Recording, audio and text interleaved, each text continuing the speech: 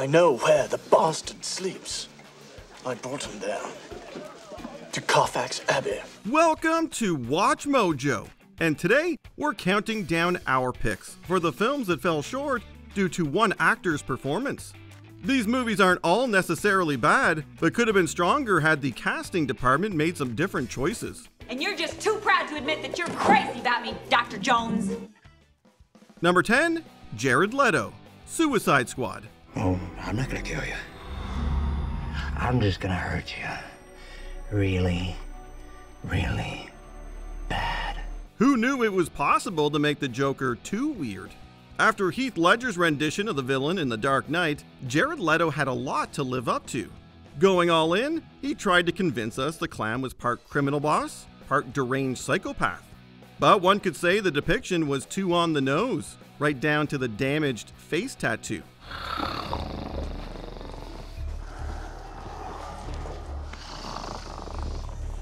Leto's overacting and goofy facial expressions had the opposite effect, and probably led to more people laughing than being intimidated. He had proven himself as a formidable actor in other projects, which made this over-the-top characterization even more confusing. While the movie itself wasn't met with total acclaim, his performance didn't exactly help. I am not someone who is loved. I'm an idea. Number 9, Kristen Stewart, Snow White and the Huntsman. Stewart is a talented actress. Just look at her performance in Spencer. But her skills had often been criticized prior to that project. Her work as Bella Swan in the Twilight series gave her the reputation of being wooden, and her appearance in Snow White and the Huntsman seemed to cement it. I will become your weapon, forged by the fierce fire that I know is in your heart! In this rendition, the princess is a fighter who isn't taking her stepmother's murder attempts lying down. It could have been a cool take, but ultimately Stewart wasn't able to sell the role's intensity. Some felt she wasn't on the same level as the other performers, particularly Charlize Theron. Come and avenge your father, who was too weak to raise his sword. While it was nice seeing her step out of her comfort zone, the fantasy might have fared better had they cast someone with more action experience. How do I inspire? How will I lead men? Number 8, Stephen Lack, Scanners. I feel so exposed. I can hear myself. When a film is fantastic, even the smallest errors stick out like a sore thumb. When that error is an entire performance, it becomes glaringly obvious. This was the case for Scanners, a sci-fi story about psychics caught in wild circumstances with opposing goals. While it was praised by many, there was something holding it back: Stephen Lack's acting. That means that someone here at Consec is a traitor. Many found him to be lifeless and absent in emotion. While this did make some sense for the role, he took it so far that the result could take one out of the experience. His deadpan delivery came across as him bored, rather than committed to the character. If he had emoted even a bit more, it might have made the movie a true 10 out of 10. The doctors on the computer list are giving ephemeral to their pregnant patients. I don't understand. Ephemeral. Ephemeral is creating new scanners. Number 7, Russell Crowe, Les Miserables. And I'm Javert. Do not forget my name. Live singing isn't everyone's strong suit. When it was announced that the Les Miserables movie would be sung live, audiences were intrigued. While stars like Hugh Jackman and Anne Hathaway got to flex their theater chops, others like Russell Crowe had less raw talent to depend on. With a smaller part, his voice could have blended into the company. However, he played the antagonist, who's featured in multiple musical numbers. I have disgraced the uniform that I wear. I've done you wrong. Let no forgiveness be shown. While he more than delivered on the acting aspect, his vocals simply couldn't hold up.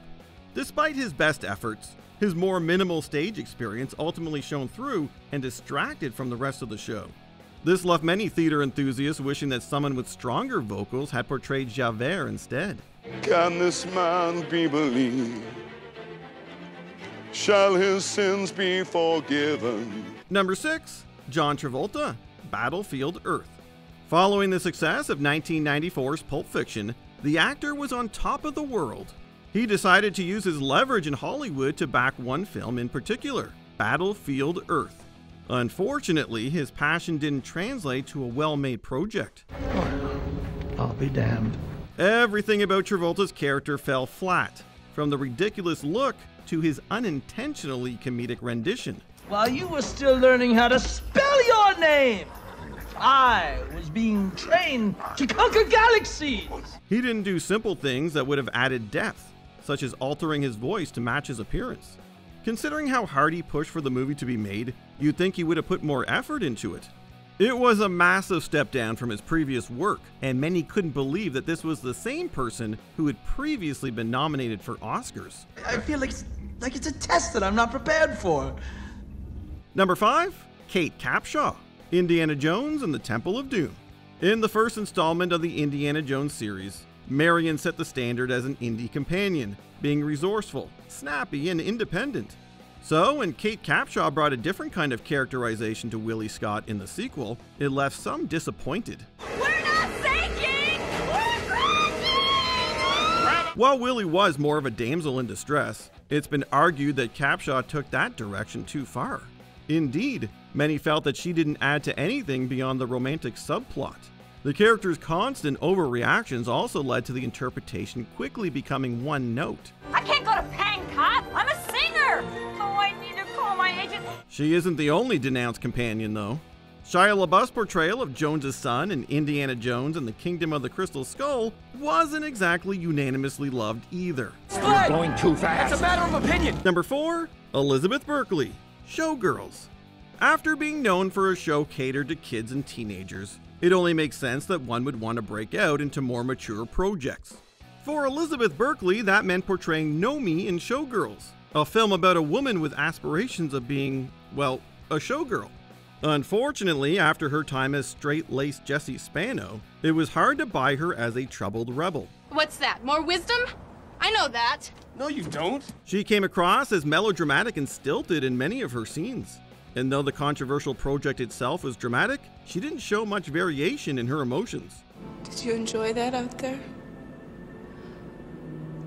Yeah, darling, I think I did. While it was a valiant attempt at making it big on the silver screen, the seriousness of the part was too much, and it just didn't work. Look, I'm not interested in your problems, okay? Number 3, Marlon Brando, The Island of Dr. Moreau. At the peak of his career, Marlon Brando was untouchable. With roles in everything from The Godfather to A Streetcar Named Desire, he quickly cemented himself as an icon. Hey, Stella!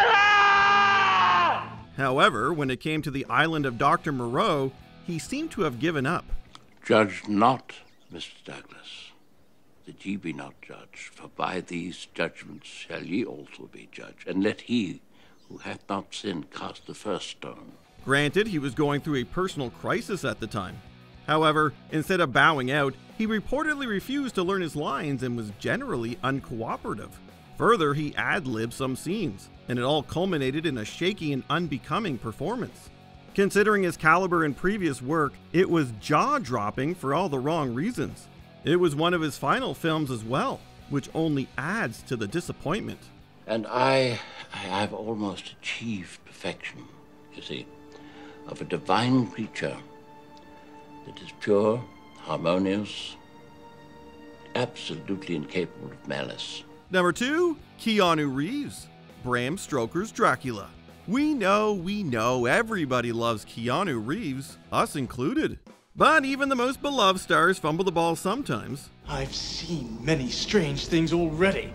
Bloody wolves chasing me through some blue inferno. This is most apparent in his portrayal of Jonathan in Bram Stoker's Dracula. As a horror flick, it differed from his previous work and gave him the opportunity to try something new. However, it soon became clear that it wasn't quite a match. No, let them go! Let them go! Our work is finished here. Hers has just begun. Compared to more seasoned members of the cast like Gary Oldman, he didn't really match up. Between his lackluster attempt at an English accent and his unintentionally hilarious dramatic scenes, it was clear he was the wrong choice. Many have lamented that the end result would have been drastically better had they found someone who could properly sell the part. I doubted everything, even my mind. I was impotent with fear. Before we continue, be sure to subscribe to our channel and ring the bell to get notified about our latest videos. You have the option to be notified for occasional videos or all of them. If you're on your phone, make sure you go into your settings and switch on notifications. Number 1. Sofia Coppola, The Godfather Part 3. Here is $100 million for the poor of Sicily in the name of Vito Corleone. Considering how impactful the first 2 Godfather films were, it's wild that Francis Ford Coppola took a chance on the third by casting his daughter as Mary Corleone.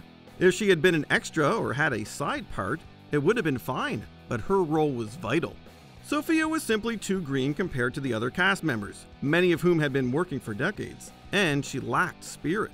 Indeed, her performance was panned by numerous critics who felt she had been entirely miscast.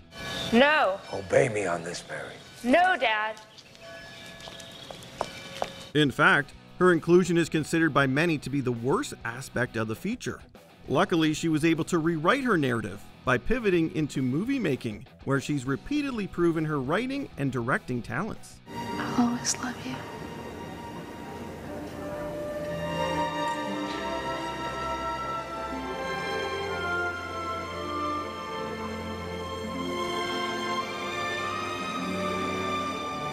Love somebody else. Which movie do you think was dragged down by one performance? Let us know in the comments below. Put it on my tab. But you don't have a tab. I do now. Did you enjoy this video? Check out these other clips from WatchMojo, and be sure to subscribe and ring the bell to be notified about our latest videos.